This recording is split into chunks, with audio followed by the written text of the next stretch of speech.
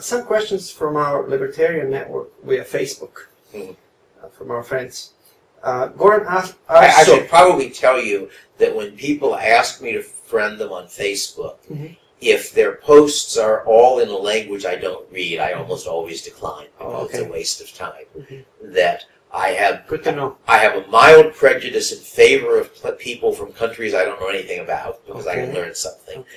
But the main way I decide what friend requests to accept is by the combination of whether they post, mostly whether they post interesting things, because I look at their past posts, and whether they're in a language that I can easily read.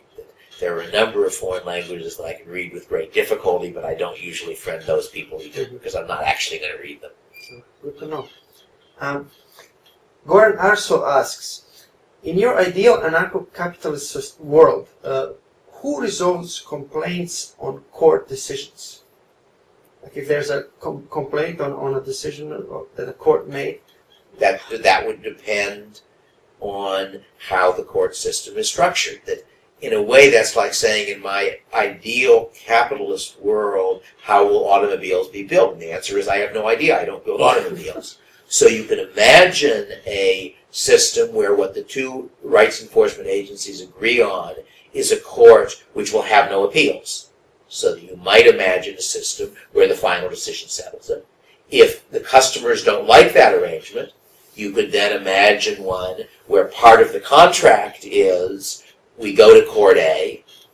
If the parties don't like the verdict from Court A and are willing to pay the cost of another trial, we will agree on Court B, which might be another court that settles things between other agencies. It might be a court that specializes in appeals.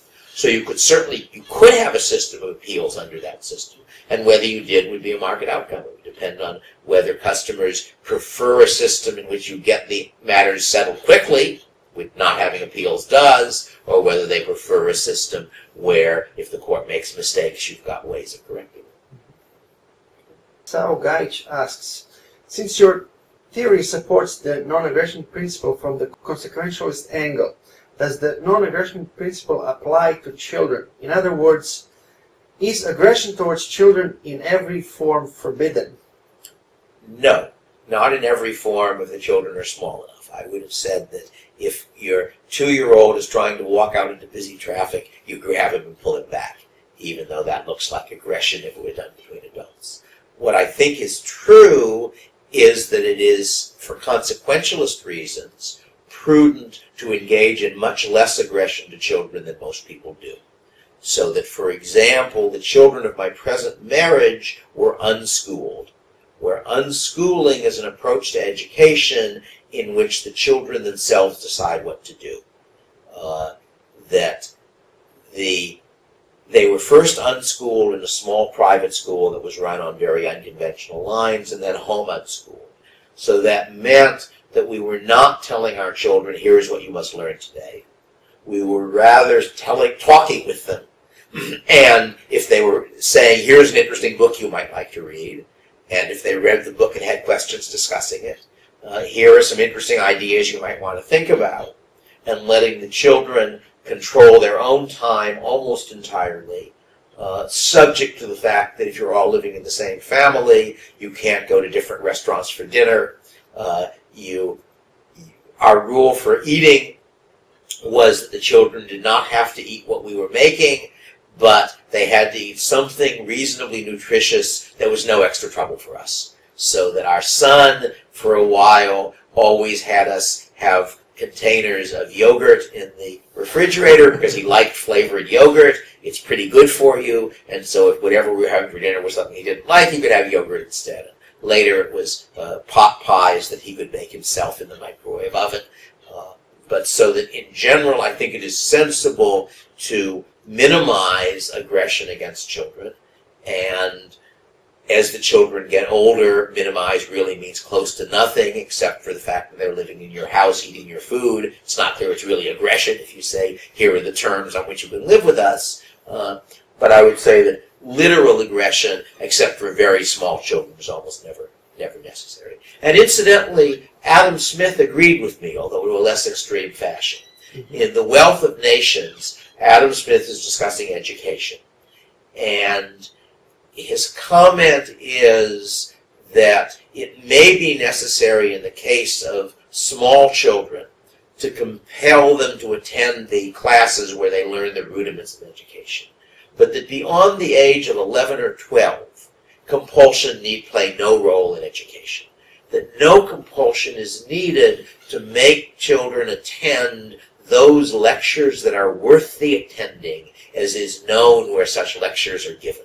And this is part of his discussion in The Wealth of Nations, where he's trashing the Oxford-Cambridge university system in favor of the Scottish system, where professors were paid directly by the students. Now, would that go hand in hand with the Rothbard's argument that, for example, small children should have the right to run away from their parents as soon as they are able to? I would say that as soon as they are able to is probably carrying it too far. But I would say that a 12-year-old who really doesn't want to live with his parents probably should not have to. And if there are other parents who want to adopt him and he's willing to be adopted, that ought to be fine. If he can support himself, that ought to be fine. And I, in fact, made that argument. I have no idea whether I made it before or after Rothbard did, but it is in the first edition of Machinery of Freedom, which would be 1972 was when that was published. I'm not an expert on Rothbard's writing, so I can't tell you which of his books he made the argument in when. Okay. Krunoslav Gašparić asks, is there anything at all that we could use the state for? In other words, do you have any mercy for the state?